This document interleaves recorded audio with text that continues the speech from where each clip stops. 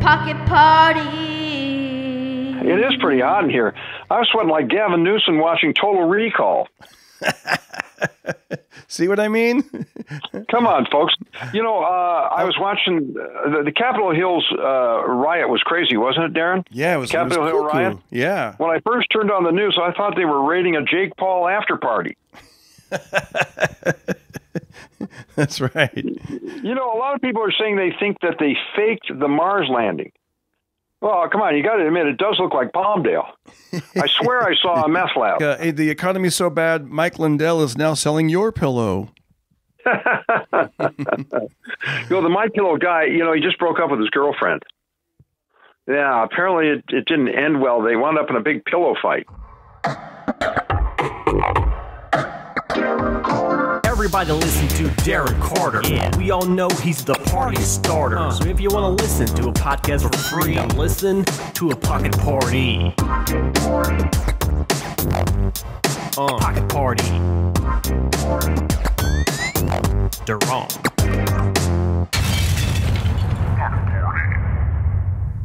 All right, we are recording. We're going to call Frazer Smith, the great radio legend, comedian Frazer Smith. He's a regular on the Pocket Party podcast.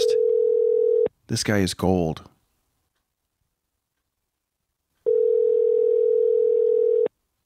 Hello? Hello, Frazer. You're on the air. What did I win? You get to be on the Pocket Party podcast. Oh, man, I was hoping for a boat. All right. Yeah. Yeah. It's so funny when you try to work clean because I just thought of a dirty joke right there and I didn't say it. But I'm going to say it anyways. I'll say it for the podcast. Because when you said boat, I thought of Popeye and I thought, boats are full of semen. Which is so, I don't know why I've been on a Popeye rant lately. I think I was on the phone with a friend and I did a Popeye impression. He goes, you do that really good. And I'm like, yeah, but and then I realized, you know what, maybe I could bring it back. Maybe because this whole like Pepe Le Pew, everything's old school, is they're getting canceled. And I was talking about Popeye with him and I go, you know, we were like, Popeye, he might have been the first vegan, you know, like he loved I like spinach, I got a strong Mediterranean diet, I loves me olive oil. Oh. Well, you know, you just mentioned, I'm really glad they finally canceled that slimy, sexual harassing skunk. I'm talking about Harvey Weinstein. Come on, guys. Yeah. Jokes over here.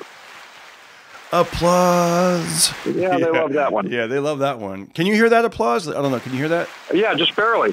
Kind of like cool. when I'm actually on stage. I can barely hear them applauding. Yeah. Because usually they're not applauding. So. Yeah, like the old golf clap, right? When they're like. Yeah, that's what I get. For me, that's a standing O. Hey, it's weird when you do comedy in a parking lot. I've been doing those where the people are in their vehicles. And, dude, I got to tell you a story. Hollywood Roosevelt Hotel, if anybody's listening, by the time you hear this, I think they'll be doing it back poolside or possibly in the theater eventually. But we've done about 4 shows in the parking lot where people are in their cars. And I don't know, man, it's, you know, when you're a stand-up, like my style, we like to improvise a little bit. So I've figured out if I can beatbox and then have them honk their horns on beat, it actually goes over really well and it gets them involved, you know? Yeah, that's a good idea. Like I go, hey, whenever I put my hand out, you guys hit the horn. So I go, beep, beep, beep, beep. And then guess what? I get off stage and then about a half hour later, they were like, the manager comes over and he goes, the promoter comes over and he goes, yeah, the neighbors are complaining about all the horn honking. Well, you know, you can't win. Yeah, so they weren't allowed to honk their horns after like 9 p.m. Oh, and then, man, what's wrong with those? I was like, just flash your lights. I know. And I realized, and I might throw a joke in there somewhere about, maybe this is, maybe, you know, I don't know, maybe something about the idea of, you know, comedians that only perform in parking lots in front of cars. We're the real honkies. Well, I think that's kind of true in a way. Yeah, exactly. Yeah. Yeah. Have you ever done comedy in front of people in their cars? I haven't, but I know that honk's as good as a laugh these days. Exactly. I know. You're gonna a flock of geese will fly past you. You'll get flashbacks. Yeah. But it's interesting that they're doing that, and I'm glad that, that people still get to perform during this whole thing. Yeah, it's really it's different. It's it's funny because you just see how the different comedians adapt. Like, Jeff Ross is on stage and he's just so relaxed up there, and he's making fun of people's cars. Oh, I had a good one. I said a very diverse audience. We got Toyota, Honda, Lexus.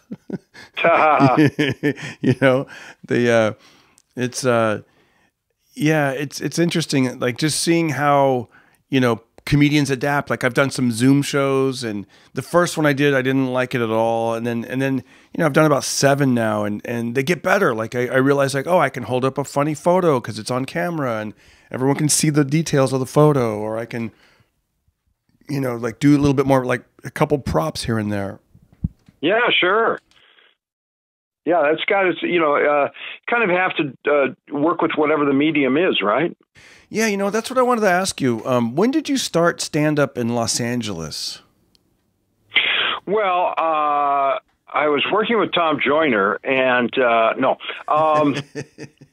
I got it. Since you brought Tom Joyner's name up. Okay, so you were on a couple of episodes ago, and we were talking about a morning DJ, very famous Tom Joyner. He would, before technology got to where it is now, I guess his big thing is he would fly on Southwest Airlines. He would do the morning show in Dallas, Texas, and then get on a flight and do, was it the drive home in Chicago? I think it was Chicago. But he'd fly back and forth every day. And now, of course, you don't have to do that. He wouldn't have any frequent flyer miles today. But yeah, he had to fly all over the place and do 2 cities. Do the morning show in one city and the afternoon show in another city. Yeah, now you can do it all. You could do it from your home right now. Like, I'm literally I'm literally on a farm, like away from LA, over the phone. Like, I don't have to fly anywhere, or even take a train or nothing. I'm just like, hey, Frazer, are you available? Well, that's the thing. And see, I'm in Fresno right now. Hey, we're both up here. We should just meet somewhere. Oh, you're in Fresno too. That's right. Yeah. Okay. By the way, when I drove over Fraser Park the first time, I thought for some reason it was so weird because I was listening to the radio and you were on, and it was just like, wow, Frazer Smith, and I'm seeing the sign Fraser Park. It was just weird to me. Well, you know what? I always claimed that park as my own. That's right. I got the sign. Why not? I always wanted to steal that sign. Oh yeah, and put it like have your own parking space. This is Frazer's Park. Yeah. Yeah. So when you were on the show, we talked a little bit about Tom Joyner, and then just like right now, we got a little bit sidetracked. And I had this guy message me. He's like, "I wanted to hear Frazer Smith's Tom Joyner story. What happened?" So do you have any idea? Like, tell us everything you know about Tom Joyner. Well, that's it. I don't have a Tom Joyner story. Sorry to let that listener down. I don't think I have a Tom. I did a weekly bit on his show. I was like his agent. Luke Warm was my name. Luke Warm. And I was the agent, and I always had stupid gigs for him, and I would go in and record that. I never actually saw Tom. I don't know that I've ever actually met Tom. He's a big time DJ, but I have no story on him. Although we've kept that poor listener hanging for 3 weeks, so that was good. It's like, what's the story? Well, I've never met him. He was always flying. No story. Well, I'm glad you hung out. Exactly. Thanks for tuning in.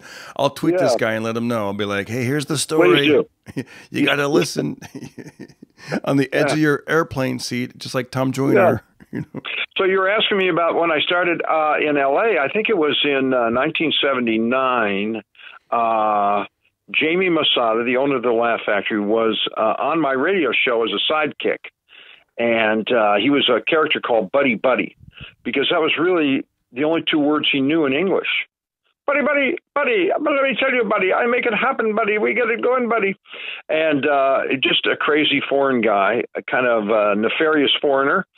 And we weren't really making fun of foreigners so much as just he was just a cartoonish voice on the show. And it became very popular later. It was weird because that was the time of the Iranian hostage crisis, and Jamie is Iranian, but for some reason the American audience loved this character, and it was actually kind of a bonding thing. I thought that's cool. It kind of took some of the anger out of the whole scenario because everybody loved this guy. So Jamie would come on my show in the morning, and he was going to open a club, and he didn't even have the club open yet. He had borrowed some money and was going to open a little tiny club because it was only half the size of what the Laugh Factory is now. It was right on the corner there of Laurel and Sunset. And at that time, that was kind of a weird end of the strip, you know. You'd actually, in those days, you'd see prostitutes out front and drug dealers, and it was kind of and then across the street was the famous Schwab's pharmacy, which was, of course, they had all the stars would hang out there. And all the big stars would hang out at Schwab's for years. And so Jamie, anyway, opened this club, and I had never really done stand-up comedy before, but I thought, he kept bugging me, Fraze, come down, do a show, buddy. We get it going. So I would go down there and host the shows. And I would do some of my jokes from the radio, and he couldn't really get a very big crowd in there at first because the club was new, and all the top comics were, of course, going down the street to the Comedy Store, which is like a mile down the street. So he really didn't, and so I would go out there with no material and just wing it, and that's how I really got started in L.A. was working at the Laugh Factory when it was the tiny little Laugh Factory. Wow. And do you remember that Schwab's across the street? Like, I've heard so much about it. Like, people got discovered there. People would hang out there, like the different actors and actresses. Yeah, all the big actresses and actors would hang there from a certain era. That was kind of the era of the 50s and 60s. It was funny because I was reading a story about Lenny Bruce got into a fight out in front of Schwab's and was thrown through the window. Wow. And it's great because you can picture it. You're like, I know where that is. Is it where I don't even know if Virgin Records is there anymore, but it's across the street where that Virgin Records is, or that? Yeah, exactly. Where that little mall is now. Like that Crunch and all that stuff? Yeah. It's where Crunch is right now. And it was, and then there's a place called Gogie's, which was right next door, which was like a famous breakfast place where the stars would hang out, and all the big stars would go there. And the big stars kind of had like Lucille Ball and all, they could just walk behind the counter and make their own malted or milkshake or whatever. Wow. And and it was kind of like a home away from home for the actors. They could all hang there.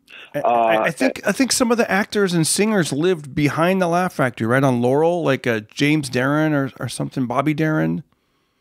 Possibly, yeah, in those apartments there, yeah. I knew it was somebody named Darren. Like I saw a photo, and I was like, I recognize that, and it said Laurel, and I was like, wow. So that makes sense. They go to Schwab's and they maybe live in the neighborhood and walk around. And do you remember the old comedy team, Laurel and Darren? No, Laurel and Hardy. When I was a kid, I didn't even give them the respect of their names. I didn't even know I was like 7. I was like, I like those guys, fatty and skinny. I didn't even know who they were. Like, I didn't know until I got a little older that I'm like, oh, Laurel and Hardy, Yeah, my nephews, when they were young, they were all into Laurel and Hardy, and they really didn't know who they were either, but they thought they were funny. Anyway, Laugh Factory started, was around 79, and Jamie had this little club, and it was, none of the big comics would go there at that time, and so it was just kind of us up-and-comers and beginners doing stuff. And then slowly but surely, some of the bigger name comics would come down there to try out material before they, played at a bigger club. And Richard Pryor even showed up one time with Paul Mooney, and so Pryor was there, and Dice would come down there and work on stuff, and Louis Anderson, and some of the big. That was a big comics. Deal. I could see like imagine being in Jamie's shoes, like you're opening this thing, you're hoping, and then finally you start getting like big names, like really big names. That must have been just a huge feeling for you guys. It was weird, walking to this place that held about 50 people, and there's Dice on stage. What's up, guys? How you like the show so far? Pretty good, right? Kind of weird that I'm out here in the country with the chair next to me, but anyways, if you like this show and you want to help out, Go to Cameo. I do birthday shout-outs, anniversary shout-outs, or if you just want to do a donation, go to darrencarter.com, PayPal, or Venmo at Darren Carter Comic. Now let's get back to the show. Doing his nursery rhymes. But yeah, it was really a cool experience. I had to learn under fire because I really didn't know anything about doing stand-up comedy, but I would just take my jokes from the radio that week and do those on stage. And I was mostly hosting, which is basically what I still do. And, it became kind of a fun little club. But then what really propelled that forward was he got a deal with Fox. First of all, he bought the Chinese restaurant next door. They had a Chinese restaurant that was really famous called Off Fong's. And Off Fong's wasn't much to look at inside, but it had really good food. So all the stars would go there. And that was back during the days of the limos. So everybody all day long limos would be pulling up out front. And, the star would stay in the limo and the driver would run in and get the food. And one day I remember Sammy Davis Jr. pulled up in his limo. And he jumped out and he ran on stage. He goes, "Hey, man, I always wanted to try a few jokes here." And he ran on stage. That's so cool. That was a bad Sammy impression. But anyway, he got Hey, up. man. Do you remember? Man. Do you have any idea what jokes he told? No, he told a really long, dirty joke, I remember, and there's like 3 people in the audience. they were blown away. They were like, "Sammy Davis Jr.?" They couldn't believe it. Some couple from the Midwest, and and he took a picture with him. That must have made their vacation. And at the end, he's like, "Well, my Mugu Guy pan is ready, babe. I've got to go grab some orange chicken. Oh, and I mean that." Well, and so then Jamie bought when Mr. Offong died, Jamie bought the restaurant. So then I remember us comics went down there with sledgehammers one night and knocked the wall down in between the 2 places. And Jamie's like, buddy, wrong wall, buddy. Buddy, you knocked the wall. Well, that was another thing that happened there. An older guy was driving at night, late at night, and he was like older, and he got his foot stuck on the accelerator, and it went up over the curb and ran into the side of the Laugh Factory. And Jamie didn't have enough money to fix it at that time, so we just put up this this plexiglass and this police tape, and you could look into the club from the sidewalk. We would do the shows. So you were playing for cars even before the pandemic. Exactly. We started that whole thing, and not only that, but it kind of looked like the Hard Rock Cafe that night with the car sticking out of hilarious. The end. Yeah. And then the cops, I remember, were teasing Jamie that night. They were like, "Is this preferred parking, Jamie? Is this parking right in the club?" So we knocked the wall down, and then then he got a deal with Fox. Fox decided to do Comic Strip Live there, and that was a show that ran for about 7 years. Had all the comics on it, and from the East Coast too. All the big East Coast comics did the show. It was a lot of fun, and they remodeled the place, and it really put Jamie on the map. So that's where I started doing stand-up. Wow, that's crazy. So you started before you knew Jamie before you were even a comedian, and that's great. Yeah. Like you guys grew, like you kind of grew together. Like you grew as a comic and as a entertainer and a performer, and then he grew as a club owner and with his different projects and how the club has expanded to various cities. That's pretty amazing, man. Like you guys. Well, I'm pretty proud of him because he was really the American dream. He came to America. Paul Rodriguez has a funny joke. He says his joke is Jamie came to America with only a couple $1 million in his pocket. He only came to this country with only it's American, only $2 million. I mean, he started from the top and got higher. Yeah, but he really did. He really didn't have any money at all, and he got here and somehow made a success out of himself. He really had to. Yeah. By the way, I don't know why I thought of that right now. I got to tell you a quick Paul Rodriguez joke. There's a comedian that's not very good looking, and he made fun of him one time. Like he roasted him. He goes, "One more time, keep it going for Joey. He's the winner of a pet lookalike contest." Oh, wow.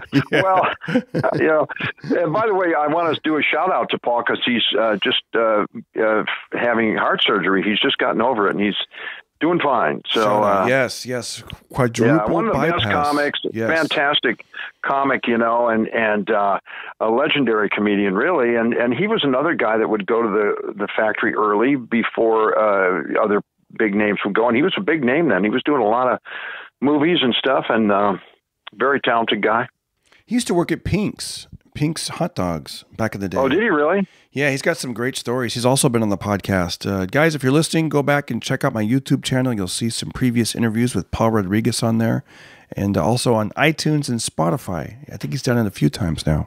But yeah, that Laugh Factory is like, I remember it was one of the first clubs I got in with in the 90s, and it was just, there was something, each club has its own personality, In fact, if you got a few minutes, let's go club by club and talk about the Hollywood experience. Like, I'll start with the Laugh Factory. What you said, there's the history, but it's a very bright club. Like I just feel like it's a bright like spirit there. Like the colors are orange and yellow, and right when you walk in the lobby, you're seeing the comedy history of like Rodney Dangerfield, Robin Williams. You're seeing Tim Allen. You're seeing, like you said, Laurel and Hardy. You're seeing Groucho Marx. You're seeing like Phyllis Diller, and the magazines that the Laugh Factory used to have their own magazine, and you're seeing in the display case in the front, you see the different merch, like the sweatshirts, the hats, the t-shirts, but also, I don't know if you remember this, they have Laugh Factory wristwatches. Have you seen those? I seen them. They haven't sold one in 25 years. My go-to joke is whenever I see those, I go, "Hey Jamie, if I run the light, do you give me a watch so I can tell time?" Oh my God! I tell you what, those watches. No, you're right. You mentioned Groucho Marx. Apparently, Groucho Marx had his offices in what is the upstairs portion of the Laugh Factory. Back in the day, that was Groucho's hangout, his West Coast hangout, and he had his offices up there. And so Jamie always says that the Laugh Factory is haunted by Groucho Marx. If you're going to have a ghost, that would be a pretty cool ghost to have. You just see a cigar floating around, and a pair of glasses. Groucho. Have you? Did you ever spot Groucho Marx? Did you ever see him around town? I never saw him around town, but I was a huge fan, and I still today, during the pandemic, when you're stuck inside so much, I've been watching a lot of those You Bet Your Life, Groucho, the game show where Groucho was interviewing people, and he was just amazing, one of the best ever in show business. He was just super funny. I forget her name, but then he had the assistant that kind of gave him a career resurgence later in life. The woman, I forget her name, but it's well documented. She was supposedly a little nutty, but got him out there, and there's a lot of things to thank her for that, and other things it's a little nutty. I forget her name. Well, I don't know exactly who you're talking about, but I know that he was an amazing talent, and Jamie claims that, and Jamie's got all kinds of weird ghost stories about the Laugh Factory too. Really, like what? Well, I'll just tell you one. I have no idea, if it's true, but he said that one night because he always claimed he could hear Groucho walking around there at night when no one else was there. And one night he shut the place down, turned off all the lights and everything. And it was back in the day when you had actual candles instead of those kind of electronic candles on the tables now. Yeah. So he had shut everything down and went home. And he went home. And he remembered that he'd forgotten something. So he came back, and this is probably like 4 a.m. or something. He comes back, he opens the door, and he said the candles were on the tables surrounding in a circle surrounding the stage. Whoa. Yeah, all lit. And they had not been lit when he left. You know what's weird? I'll tell you one thing that I did. Because the front door man, I forget his name right now, the big guy, he's real big. Stevie Rubain. Yes. Okay, so every time he sees me, he always like, "Hey, Darren, you got your flashlight? You want to go do a ghost check?" But because I'll tell you what happened. That is the rumor. Well, listen. I swear, this is what happened. I go up to the second floor where there's that bathroom up there, and as I open the door, if you notice when you're in that little tiny bathroom, there's a door directly behind the toilet, and there's a door behind on the opposite wall. And I think the one on the opposite wall is like where they store like paper towels, etc. But the little door behind the toilet, if it's ever unlocked or open, you'll see that's where you can actually walk in there. It might be like a little passageway or something, and there's like storage in there and alcohol bottles, etc. So when I opened the bathroom door, that door, the door behind the toilet, it was open and then it shut real quick, almost like someone's like knew that I was in there, and they were like, oh, shut the door. And I was like, ooh, I wonder if it's like somebody sneaking around up here, like, because it's a packed Saturday night. So I opened the door and I put my flashlight, and that was the first time that I saw how deep that hallway was behind that. It wasn't just a closet. It's like a little passageway. And then I thought, well, maybe it's when I opened the bathroom door, the suction, the air, somehow it made that door slam. But I went downstairs and I told the doorman, I told Steve, I said, hey, you should go up there and check around. I don't know if there's someone hiding up there or something. And so it's always been a running joke, but I swear to you that really did happen. When I opened the door, that door was open and then it slammed. Bam! Well, you know what? I don't know, how much truth there is to that rumor, but Jamie's been perpetrating that for years. That it is haunted. I didn't think it was. I didn't think in terms of ghost. I thought maybe he was either the suction of the air, or it could be like someone creeping around up there. Well, it could be, and of course, there's the Comedy Store is famous for its ghosts. Everyone seems to know that story, and because that was a place that was. Let's talk about the Comedy. So the Laugh Factory, it's great audiences. It's just they're just closing on tight of you. They're up in the balcony. There's something special about that room. That is a very, very special room in that way that no other club is like that, right? With the balcony. Yeah, the balcony really adds to it. I call it Thunderdome because that's what it feels like when it's packed. And it's really a great club. Like you said, it has a brightness to it and energy, positive energy. I think that comes from the owner. It always comes from the top. And Jamie's just a upbeat, fun guy, and I think that's represented in his club. It could be it could skew sometimes a little younger, like you might, but that's kind of cool though, because sometimes you'll see like a fancy vehicle out front with a bunch of security. Then you'll go inside and you're like, whoa, Justin Bieber's here. And that's Bieber. Yeah, sure. I saw Rihanna there one time. I actually talked to Rihanna there one time. She was so cool. Oh, what'd she say? She said, get out of my way. No, she said... she said, can you hand me my umbrella, Ella? She goes, you were funny, boo. You were funny. Oh, that's cool. Maybe she thought you were a ghost. She probably did. Boo. Boo. She was booing me.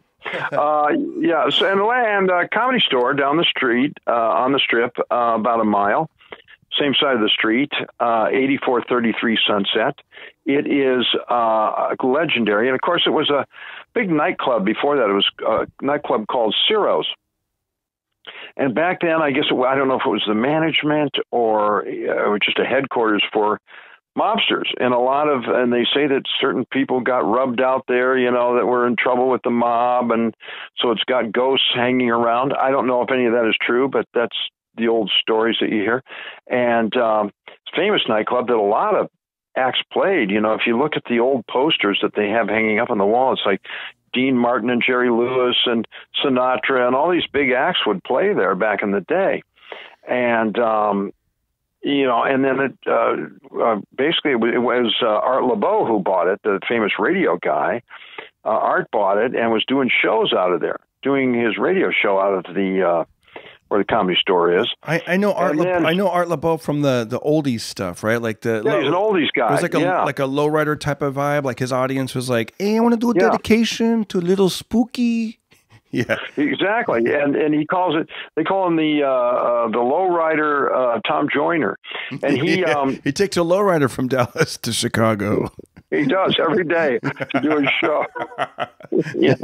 But he's he's a cool guy. I know Art, and he sold it to Mitzi's husband, and so shout out to Sandy Shore. Yeah. One of the great old school comics, used to open for Elvis, Pauly Shore's dad, a legendary guy. Anyway, so he had the club, and then when they got a divorce, Mitzi got the club. And that's how Mitzi came to be in charge of the Comedy Store. And, the Comedy Store is famous for so many big stars coming out of there. Back in the day, the industry would go there to scout people, and David Letterman came out of there, and Jay Leno, and, all the big stars, Roseanne, you name it, they came out of that club. And Louis Anderson, who we mentioned earlier. I'm just forgetting some of the big names now, but all the big names came out of that club. So during that strike, the big famous strike, Pryor, of course, Richard Pryor, and Robin Williams. You were were you doing comedy after the strike, or did you start during that strike, or before the strike, or was it? I think it was after the strike, because I think that's probably why Jamie opened his club down the street, was because that was what it was. It was, the strike. Jamie, I think, saw an opportunity. Well, if they're not going to have comedy there, I'll open something up down the street. It's funny you say that, because I think that's what's going to happen now. Like during the pandemic, I see there's places that are popping up. There's going to be a new club in Bellflower. I think there's one that's going to open up across from the Haha Cafe on Lancashire. I'm hearing, people starting, they've learned that they don't need a club to do comedy. So people are starting to, I'm seeing shows that are like at outdoor parks that are at different, like legit stuff, like where the tickets are, it's not just someone's, hey, come to my backyard. It's like legit, so it'll be interesting what comes up after, this is over with and things open. It will be interesting, and I think it does change the landscape a little bit. Certainly, and we hope all the other clubs come back. Yes, I'm sure most of them will, but let's hope they do. There's a lot of great clubs in LA, and I think you're right. This new way of doing shows, these secret shows, and people showing up and doing a show in the park and stuff. That's all good. Rose Bowl parking lot. They're doing a show in the Rose Bowl parking lot. Can you imagine that? It's like.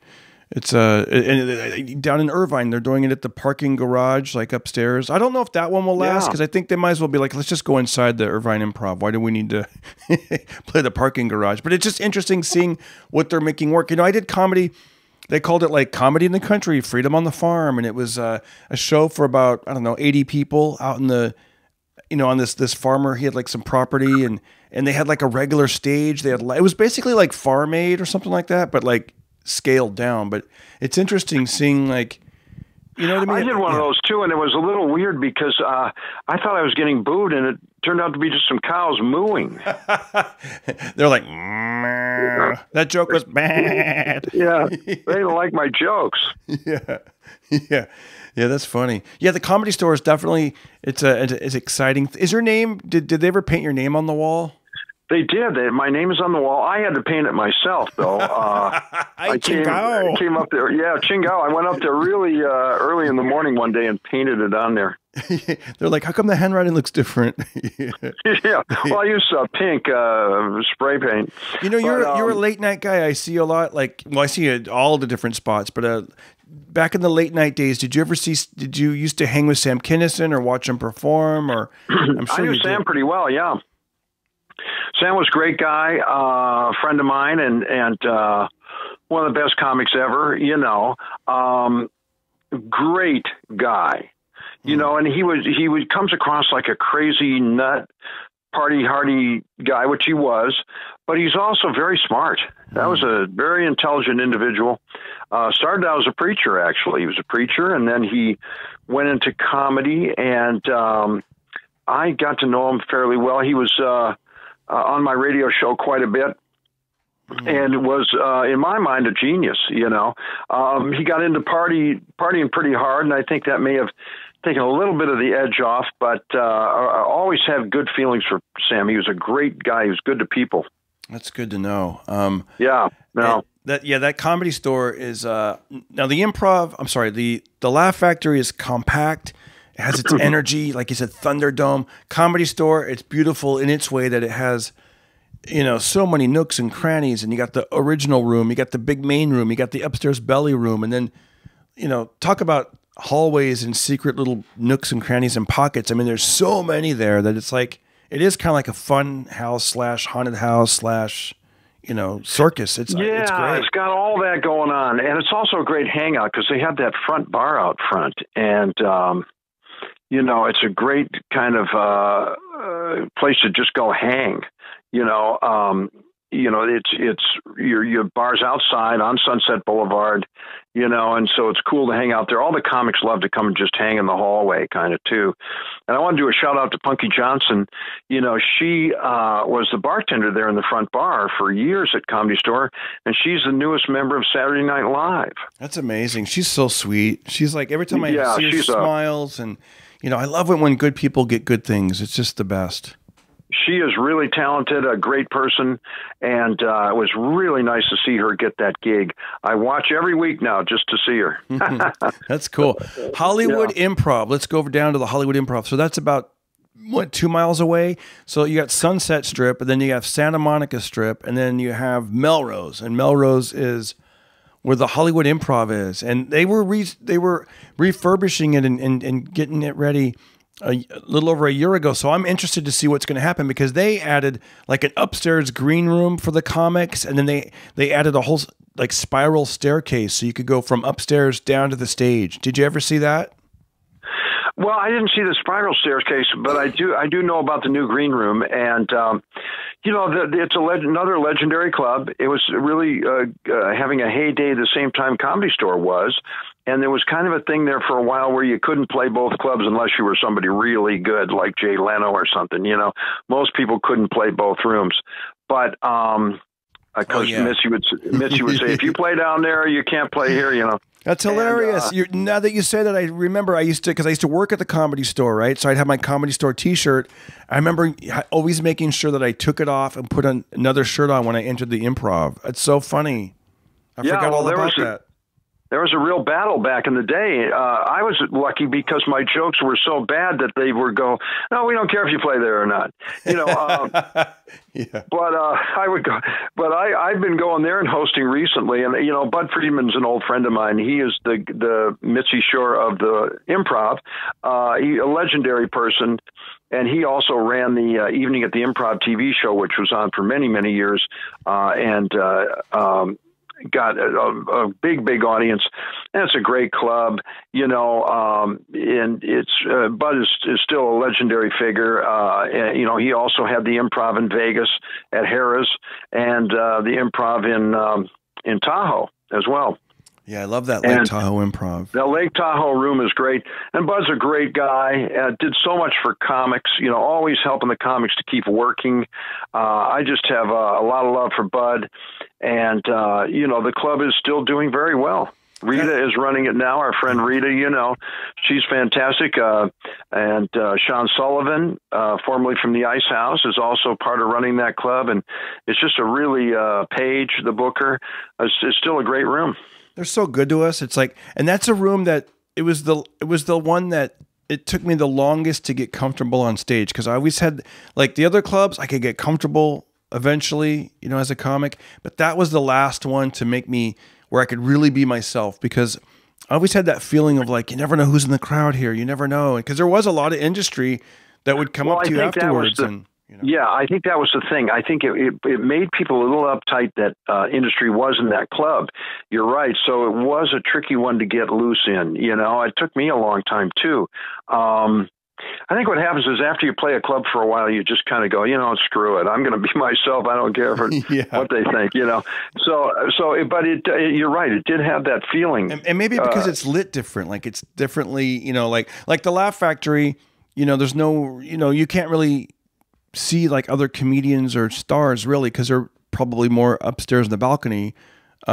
Comedy Store, it's dark. So you don't really, you don't really see them. Can't see anything. But the Improv, you kind of know, like they're right over there. There's, I've seen Jerry Seinfeld in the audience over there. It's like, it's crazy, man. Yeah. So there's that feeling of like, you don't know who's out there and who's going to come up to you. And I mean, I've had Gary Marshall's assistant, like, here's our card, come have lunch. We want to, and you just don't know what's going to happen. It's like, I remember one time that I was standing by the sound booth watching a comic on stage, and then the manager goes, "Bud's here. You got to clear the hallway." I'm like, "Oh!" So I look back, and there was a chair that was empty, And I asked the person that was sitting behind the chair, I said, "Oh, is anybody sitting here?" And then the person looks up and it was Jerry Seinfeld. And he goes, "No." And I said, "Oh, do you mind if I sit there?" And he goes, "Go ahead." And I was like, "Oh, wow, that's weird." And I sat down and I looked, and then Jerry Seinfeld had taken his chair and moved back about 10 spaces. Well, I'm surprised that Bud didn't charge you for that chair. Exactly. Now, yeah. Yeah, but no, it's a great place. It's another, beautiful club. Another club I like is the Ice House, the legendary Ice House in Pasadena. It's kind of an off-Broadway location, but has been very well loved by all the comedians. All the big comics have played there. They've had a couple of TV shows that have come out of there. As you remember, they had the VH1 show hosted by Rosie O'Donnell back when she was doing stand-up, and that's a great club too. Que Locos, which is an English-speaking comedy show on a Spanish network, and if you did it, it was great because they'd air it 3 or 4 times that week, and so you get a huge audience. That's right. I remember going to like the Empire Center in Burbank and getting recognized by like 7 people like that day. Sure, and George Lopez used to host it, and that was a great show that came out of that room. Bobby Collins later took over for from Rosie, and he hosted it, our friend Bobby Collins. It's a great club, one of the best clubs for comics, as you know, because it has a fantastic acoustics. We're not even sure what that really is. I think there's a low ceiling and wooden floors that keep the laughs in the room, but whatever it is, it really has a rolling effect when you're on stage of the crowd. You can just, the laughs roll back at you, and fantastic. I've recorded 2 of my comedy albums at the Ice House. That Ginger's Crazy and Stay at Home Stripper. those are the ones I recorded there. And I got the Tonight Show from the Tonight Show Talent Scouts seeing me at the Ice House in Pasadena. Well, they used to always go out there, and I remember your Tonight Show appearance. You were great, man. You did the whole thing about the backpack, and it was a really good performance on the Tonight Show for you. But yeah, they used to scout out there. I think it's because it's close to Burbank. So it was before Flappers opened, so it was the closest room to Burbank, and I think they would just shoot out there to see the comics. Yeah, and it's like you said, it's easy to, it's just if you don't want to deal with traffic and you're already in Burbank, you're like, jump on the 210, boom, you're there in 12 minutes. Flappers is great. They got that I don't know if it's 5 stars, but they got this 5-star kitchen with and they're always trying new thing. They have specialty of the week, and it's like they got salmon. It's not comedy club food. Like some people, like in Hollywood, you might go to like a bar and there's like peanuts and pretzels, but no. Flappers has like a full kitchen, like with a real chef. Yeah, I want to compliment you on making the menu. They have the Darren Carter chimichanga, and it's got a little caricature picture of you in the menu, and it really nice going, buddy. I love it when they do that on the menu, right? Like sometimes you'll be on the club for a week and it'll say like the party starters, and then it's the Darren Carter, and then they have like the drink of the week, and it'll be like, usually they would play off of my gingerness. They'd be like, with ginger this and this and that. And have you ever made the menu at a comedy club that you remember? I never have, except I had to pencil myself in. Kind of like when I wrote my name on the Comedy Store wall. I penciled myself in on a menu, and I had the Frazer Smith curly fries, and then I realized they didn't have curly fries, so it wasn't really a good idea. But that's the only time I've been on a menu. You get bumped on stage, like that means they take you off because a bigger star comes in. What if they bump you off the menu? They're like, "Sorry, Frazer, you got to erase you." Steve Hart. That's never good. That's why I penciled myself in, so they could do that. They're like, Tom Joyner just flew in. Yeah, well, I'm off the menu then.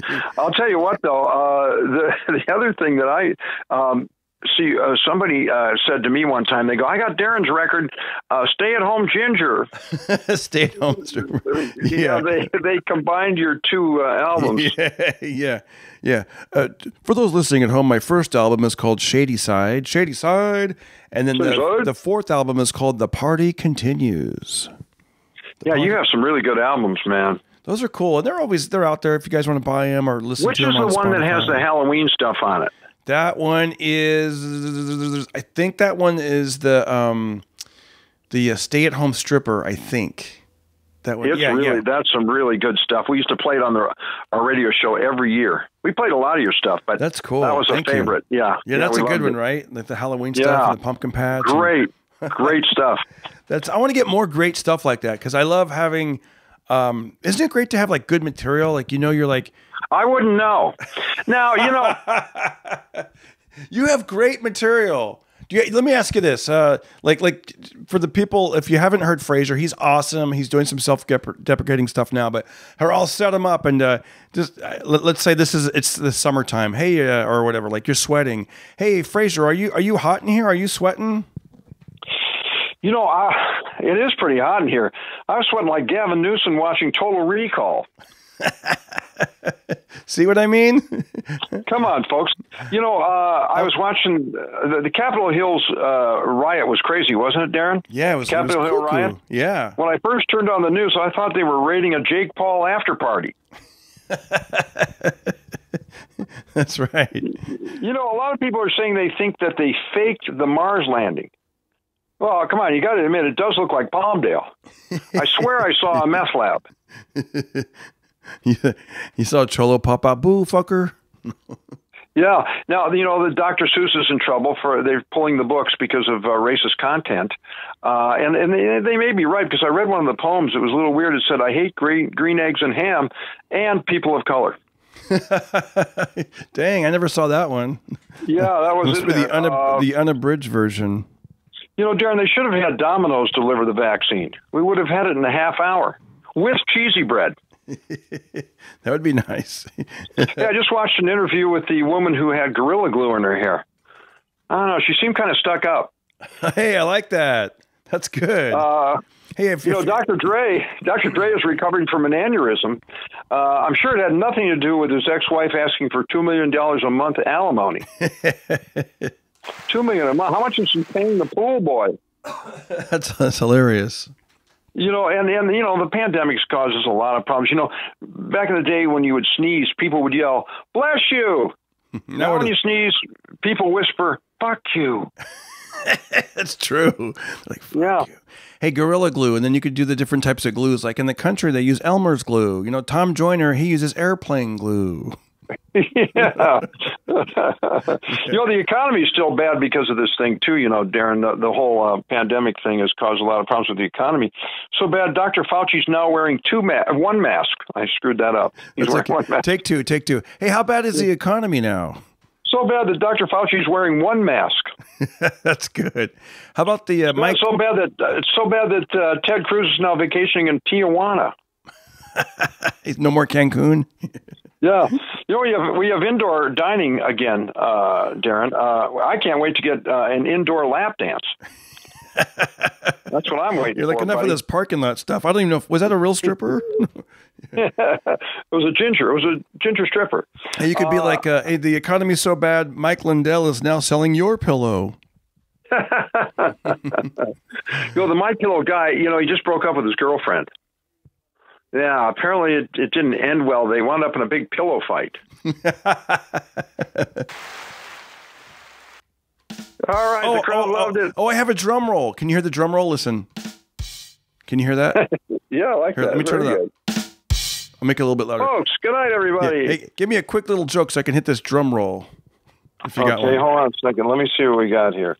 I got to see. You do all these one-liners. A listener wrote in yesterday when I said that you're going to be on. They said, hey, he's from the 80s. When it came to cocaine, how many lines did he do? One? I didn't really get the joke, but one-liners or something?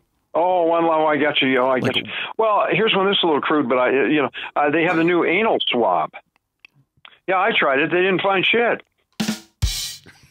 Folks, come on. Dude, that rim shot worked. They didn't find shit. Guys, come on. I got to bring that with me, man. I know. The good thing about the pandemic is that my dealer now has curbside service. Yeah, you can get a contactless high. Folks. Dude, this drum roll thing is good. I got to take that with me. You got a lot of great jokes. Damn, you got a lot of great jokes. The election was really nerve-wracking, wasn't it? It was like waiting for your colonoscopy results. Hey, folks. Yeah, now where we were talking about the clubs. Yeah. Hey, isn't there don't you have a joke about or a story about a guy with 5 penises or something? Guy with 5 penises. How do his pants fit? Oh, yeah. What was that joke? I can't remember that joke. Something about 5 penises. How do your pants fit? Like a glove. Like a glove. That was the old, yes. Wasn't there another one about oh, I don't want to give away the punchline, but I'll forget it. Something about fire extinguisher. God, I can't remember that one either. How about your sister? How about your sister and the vegetarian sister at Thanksgiving? Well, she wanted to get a tofurkey, and so I told her to tofurk herself. Okay, enough of the drum roll. This is just it's gone from hilarious to just torture. Where I'm like, come on, Frazer, go through your notebooks, dust them off. Let's start with 1979, the first year you. I can't remember the fire extinguisher joke. What was that? I don't know, something about a vibrator or a dildo or something, or that was. And she's like, that's a fire extinguisher or something. How do your pants fit? Like a glove. Like a glove, folks. Come on. I've seen you whip people up into a frenzy where they can't breathe, man. When you're doing those jokes, and they're just one after another, it's like bam, bam, bam, bam, bam, bam, bam. It's like, oh my gosh, just standing ovation. They're just it's incredible to see. It's you know what I mean when you got them against the ropes. That style, is that you try to just keep them coming, because not all the jokes are great, but what you want to do is keep the roll going. There's kind of a momentum to that style. The greatest guy for that was Bob Hope. Bob Hope was, legendary for that. And, he would do the jokes just one after another like a machine gun. And so did Rodney Dangerfield, same thing. He was a one-liner guy and just had a million of them. The old thing where they go, he's got a million of them. Well, he really did. Rodney had a million. I got to meet Rodney, and I got to know him. Yeah. He would come into Laugh Factory every Friday night for a while when he was probably in his 80s, and I was hosting, and he would do 15 minutes. I would bring him up on stage. Hey, kid, okay. Hey, I like those jokes, all right? Did you write those? Okay, kid. So he'd go up on stage. He'd do 15 minutes. They give him a standing O when he first got up, and then he would kind of fumble through his set, and they give him a standing O when he left. And when I say fumble through, he was usually trying new material, and he couldn't remember it half the time. So it was kind of a little choppy. And then I remember he got a gig at a radio convention, and Jamie and I were there from Laugh Factory. And in fact, Jamie, I think, booked him on the show. And he had to do 45 minutes, and they were paying him $50,000 to do 45 minutes at this thing. And I thought, man, he's not going to get through it. He can't even get through 15 minutes. He got up on stage. He looked like a whole different guy. He had on his blue suit and his red tie, and he just killed. And he just did one joke after another, just bam, bam, bam. And you're standing in the back just stunned. It's like, wow, when they pay the guy, he comes through. That's a great lesson, right? I only met him once, and it was what you just described. It was late night, probably on a Monday, Laugh Factory in the 90s, and he might have been wearing the robe. He might have been, I don't remember, but I do remember him having reading glasses, kind of looking disheveled, having a little note cards up there, and just kind of the glasses were, I'm picturing them on the end of the nose going, okay, I went to the doctor. He said, blah, blah, blah, blah. Okay. All right. Yeah. So my wife bought a broom, and I said, hey, and like you said, it was, they were standing ovation, excited to see him, but, yeah, you know what I mean? It was I was like, wow, because I was not at that level at all. I was at the level of like me, I'm needy, please, I'm new to LA, that kind of, as opposed to the relaxed veteran.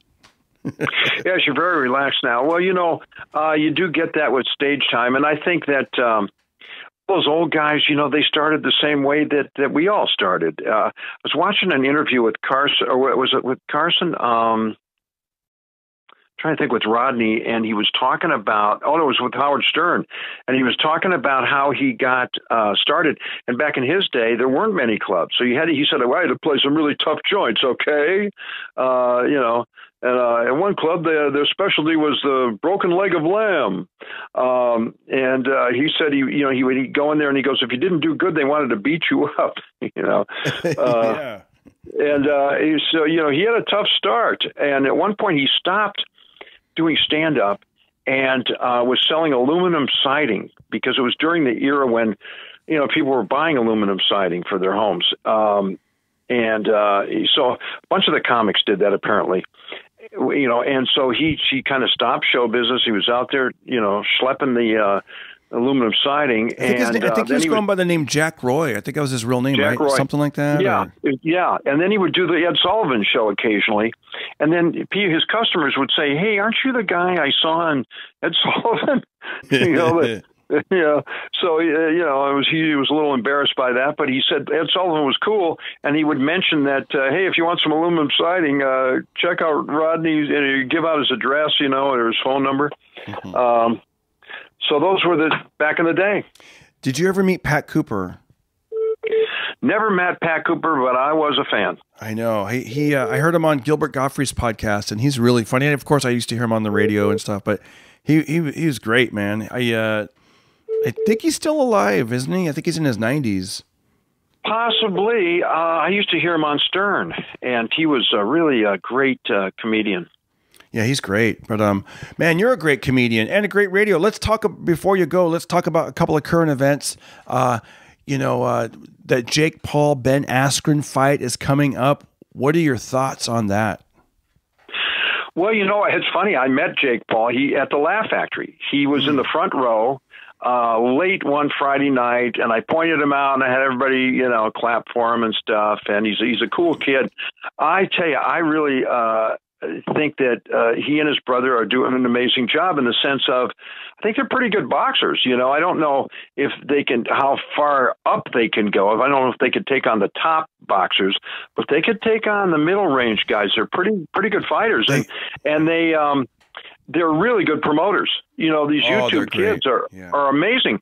And I watched a clip of his fight against Nate Thurmond, or Nate Robinson, the basketball player, and it was sold out. The Staples Center sold out, packed, 15,000 people.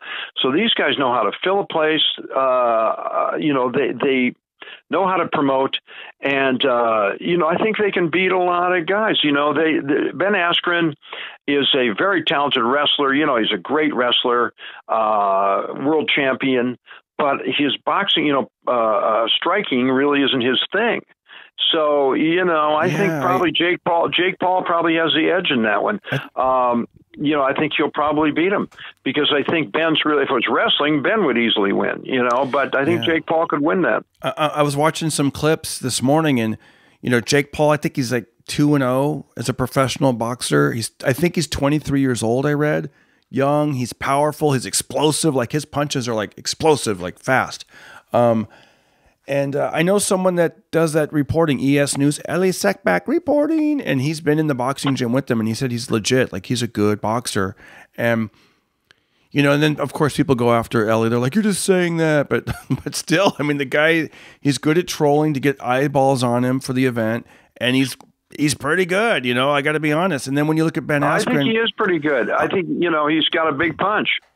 I was watching the Ben Askren clips today, and I don't know how old he is, but he definitely, his fast twitch muscles, he remind me of myself. He looked a little bit like pretty slow. He looked slow and not like a good boxer. Like, I'm like, wow, that looks like probably what I would be looking like, and he's probably, and obviously Ben Askren's even better than me, but he didn't really do any footwork. He just kind of stands there and like punches like a stiff, like, duk, duk, duk, duk.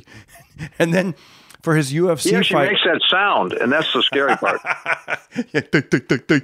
Yeah, and for like his UFC fights, he would do like this spinning back fist, which you can't do in boxing, and and it looked kind of slow. And then his hammer, I don't know, he just looks kind of slow and not explosive. I hope it's going to be better than that, but I don't know. I don't think he's going to. I asked our buddy Adam Hunter last night. I said, who do you think is going to win? He said Ben Askren is going to get knocked out.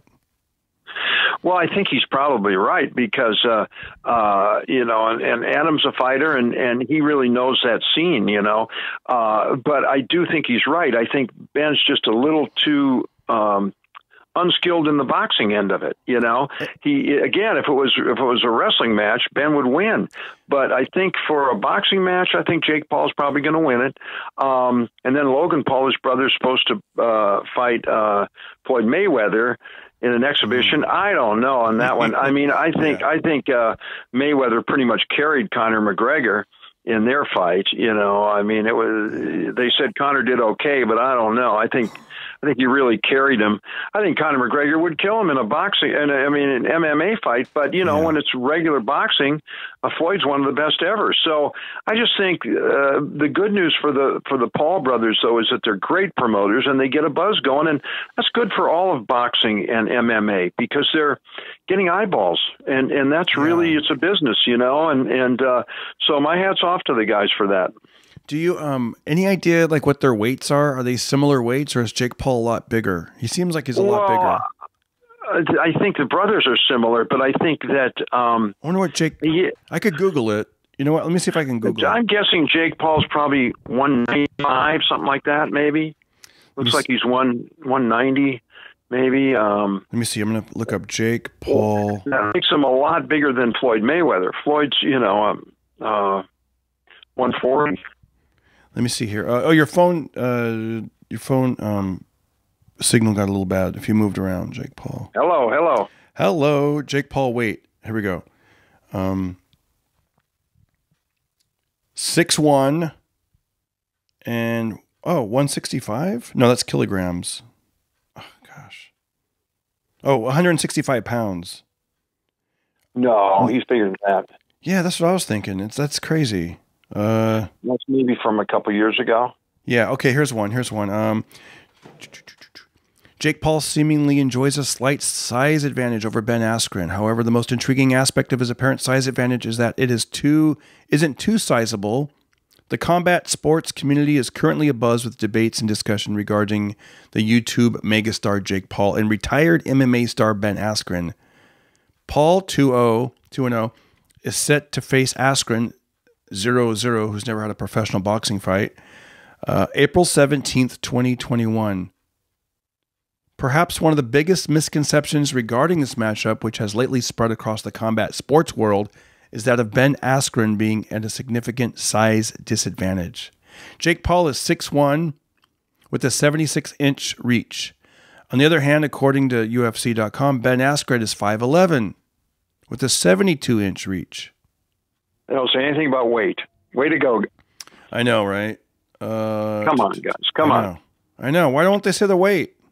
Well, I don't know. But anyway, yeah. And I think Jake Paul probably takes this one. I know. And then you were saying that the promotion team behind them is it's kind of a newer, is it called Triller? Trilla. And I think they work with Trilla. They are really putting a lot of money out for bouts, and I think it's really catching the attention of the fighters because they're offering some pretty big purses for this stuff, and so they're changing the landscape. It's like you say, the comedy landscape is changing, so is the combat sports landscape. Man, imagine if you had like a side job somehow in the boxing world, because you're a comedian, you're a radio announcer, about boxing, you trained for like 8 years? Yeah, and I never actually had a fight, but it was still a lot of training. By the time I started, I was 190 pounds. By the time I was done, I was 112 because I had lost a lot of weight training. Yeah, what if you just train and then by the time you're ready, you're too old? You're like, I started this gym when I was 24. Now I'm finally ready, and I'm 56, and I'm ready. You're 90. Yeah, you're like, I'm finally ready, coach. Yeah, you're fighting incontinence at that point. Yeah. Folks, where's the rim shot? Come on, Darren. Oh, shoot. There you go. Yeah. Dang, I was slow on that. See, I'm not explosive. I'm slow like Come on, man. You're like Ben Askren. I know. Where's the drum machine? There you go, Darren. I've been having a ball, so I got the boxing gym I go to in Burbank, not in Burbank, but in LA. Shout out to Blue Moon Boxing. They're great, man. Blue Moon. Great coaches, great people. Excuse me. I have Gerald Washington. He's a heavyweight boxer. He fought Deontay Wilder. At one point, he was ranked in the top 10. So I have these guys that are like legit boxers. Every now and then they'll stop what they're doing, or at the end of their workout, they'll give me some tips. And last week or the week before, Gerald was giving me some pointers. He's like, I want you to practice your combos, man, your combos. So the combo, for those that aren't, familiar with that, meaning throw like a jab. So I throw a jab, and then he's like, okay, you need to practice moving. So jab, move. Like move out of the way. You don't want to be a standstill target. So jab, move. Now double jab, pop, pop, move. Now do a double jab right hand. So it's double jab, right hand, move, and then jab in between, and then a jab, a right hand, a left hook, move, and then double jab. Boom, boom. Well, the other thing they say, sometimes you're moving so fast you combine them. It's like a jab move becomes jube. Jube. Do a jube. Jube. Oh, really? Jube. I felt like a when you first learn to tie your shoe, you have to, so like I would be like jab, and then I'm trying to think, what do I do next? Oh yeah, jab. He's like, you gotta move, man, move. So, these guys. See, I would stop and tie my shoe in the middle of the bout. That wasn't a good idea. You jab, do a timeout. Timeout, please. Jab, timeout. Yeah, that's a kneeling 8. Yeah, kneeling Folks, 8. Come on. But anyway, so Good night. It's interesting to practice, because all that, like, it's one thing to memorize the punches, but then you have to remember to move in between, like actually step to the left, step to the right, just all that stuff, But imagine if you did like get some job in the boxing world, isn't it? It's Frazer Smith. I don't know. I think I did some ring announcing one time. Did you? I did one of those. That was interesting. What was that, like announcing the fighters on the way to the ring?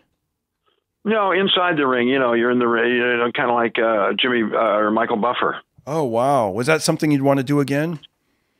I know. Really?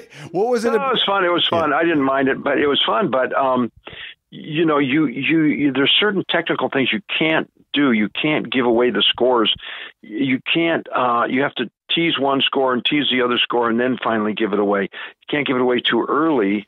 You can't just say so and so won. So you had to do the announcements after the fight. So you'd be like, well, both, and the same guy does the open and the close. So you'd be the score, whatever, like 110 to 107. Yeah, that's how you do it. You don't say the name. Oh, and did you mess up? Maybe. Yeah, I did. Then they got mad at me. But it was, there's an art to that. How did you do it? Mike Tyson wins. I don't remember. I think I did something like that. But Jimmy Lennon Jr. is a friend of mine, and he's one of the best ever at that. Oh wow! See, yeah, I knew Senior too. I knew his dad. When I'm in that boxing gym, sometimes I think, I wonder what I would do in this business, like as a side fun thing. I don't know what it would be. Maybe, but yeah, that sounds kind of hard to do what you just said. Even announcing is hard because you really. It's hard. We're fans and we love to watch it, but to actually say, like a lot of times I'll think it's a right cross, but it's a left hook. I'm just completely. Oh no, I couldn't wrong. Do that. That's. I don't even know. I've seen people get knocked out, and I have to go back and look like, how did they even do that? And then I know I'm a step or two behind. And that's just watching it. Yeah, and they're like shovel hook or whatever. I'm like, how do you even? Yeah. I'm good friends with Joe Goosen, and Joe is not only a world-class trainer, he trained a lot of world champions, he's also an announcer, TV announcer. And we'd be watching a fight, and at his house or something, and I go, man, that was a great left hook. And he goes, no, that was a right hand. He sees everything, and I see nothing. I'm usually way behind and wrong. I asked a boxer once, I said, it's so confusing, it happens so fast. His tip to me is whenever you watch a boxer, just watch one. Don't look at both because it's going to be confusing. But just focus on one and see what they're doing, like their defense, their offense. Because when you look at both, you're all over the place. See, I did that once, and it turns out it was just one guy shadow boxing. It wasn't good. There we go, Frazer. Thanks for coming on the show.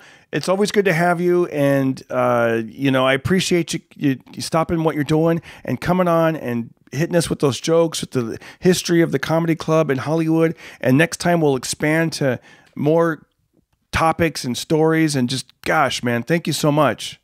Always love coming on your show, Darren. You always have a great show. You're a great comedian, and thanks for having me on. I have to get going. I have a lunch with Tom Joyner. I can't remember if it's in Dallas or Chicago, but yay! Folks, good night, everybody. We're done with this interview. Love you, Frazer. Dave. Have a great day, buddy. Thank you. You too, buddy. Thank you. I'm out. He's out. There we go. Wow, guys, how great was that? The great Frazer Smith. If you enjoyed this program, please do me a favor. Share it with somebody. Share the YouTube link. If I put it on YouTube, share it on iTunes, Spotify, and hit that notification so you'll know whenever there's a new podcast coming up. You'll know. You'll be the first to know.